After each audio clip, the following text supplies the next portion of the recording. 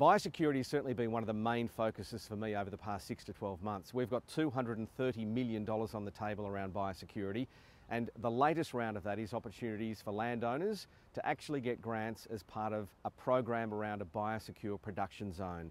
That means there'll be grants available for landowners to actually construct exclusion fencing. We're trying to make sure we keep animals in certain areas. Neighbours can combine their efforts and make sure that that exclusion zone extends even further. And part of that is around knowing how we can best manage pests into the future, but also if we have a problem like foot and mouth disease or lumpy skin disease into the future, we know where animals can or can't get to or from.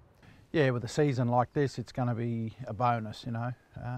Yeah, not having the pest animals just wandering. Erected the exclusion fence 2.5 years ago, and that's played a big part to our biosecurity plan. It's important to us. We can control paddocks, spell paddocks, and yeah, just have control of what we put in them. This project will see landholders be able to erect exclusion fencing on their properties. We'll assist them to be able to do that through incentive funding. It will also provide funding to be able to do intensive pest control at initial knockdown level and then follow-up control over the years to come.